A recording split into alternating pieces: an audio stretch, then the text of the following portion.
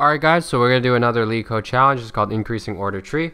We're given a binary search tree and we want to rearrange the tree in an order so that the leftmost node in the tree is now the root of the tree and every node has no left child and only one right child. So as you can see here, 1, 2, 3, 4, 5, 6, 7, 8, 9. What we want to do is make sure that the tree is now in order and everything there's no left child and everything is increasing order from the root, from the smallest to the largest, only through the right child. So I'll give you time to do this and then I'll explain my solution. So what I did here in my solution is I kept a vector called an integer that keeps track of all the values that we're going through, and I'm going to use an in-order traversal. So in order to use an in-order traversal, I create a function called in-order. In-order is going to basically go to if the root is null, then we return nothing. It's going to go to the left node, then go to the current node, and then go to the right node. So once we go to left node, we pass in the left's node and the values that we're at. And then it's going to go to the current node, and we're going to add the current node to the current node's value to our vector, and it's going to go to the right node. And then it does this recursively for in-order traversal. After in order is done, we're going to essentially have a vector that has all the values in order. The vector is an array that has all the values in order, so it's going to go have 1, 2, 3, 4, 5, 6, 7, 8, 9. Now what we're going to do is we're going to create a new tree node this is going to be a dummy tree node. This dummy tree node is going to have initial value of 0. So that's the initial value. It's just a dummy tree node. That's what it's going to have. We're going to have a current pointer point to this new dummy tree node that has initial value 0.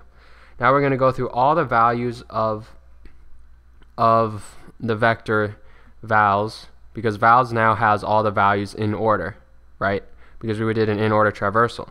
We're going to go through all the in-order values of vals, and basically what we're going to do is we're just going to create a new node every time with the corresponding value, and then we're going to sets current's right node to equal that new node. Okay.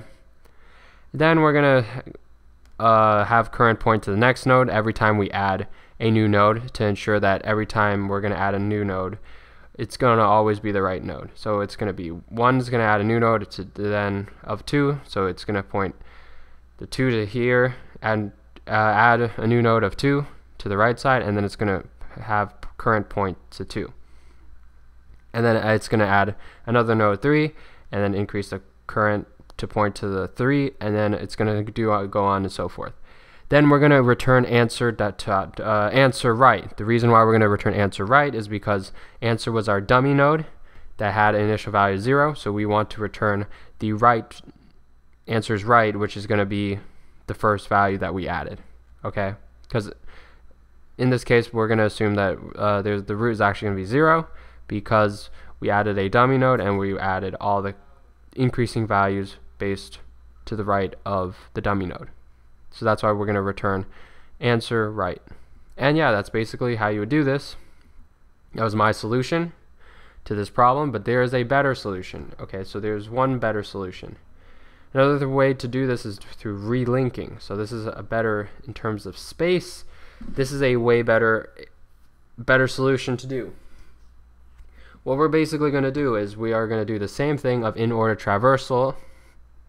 We're going to do in order, if root node is equal to null, we return, and then we go to the left child, and then rather than adding the current node to a vector and for all the values in order, what we're going to do is we're going to do rerouting. So what we're going to do is we're going to set current node's left is going to point to null, so that's going to get rid of the left node, and then we're going to point the current's right node to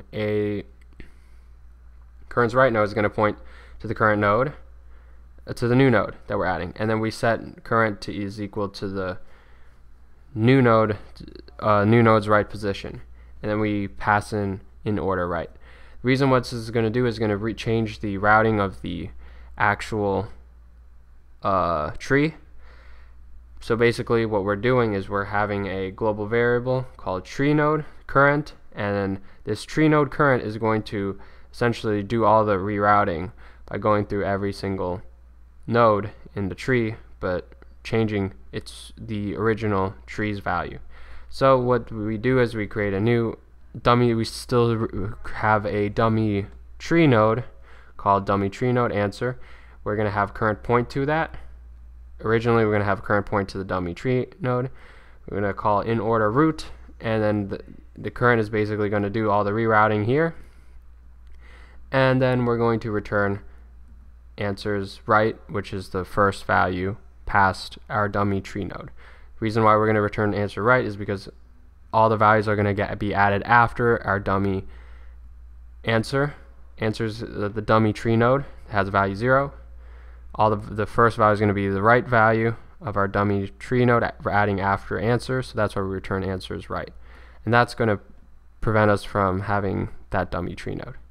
So yeah, that's the better solution, is to actually modify the original value inside the algorithm in the original tree. Hope you guys enjoyed this video. Rate, comment, subscribe. I'll check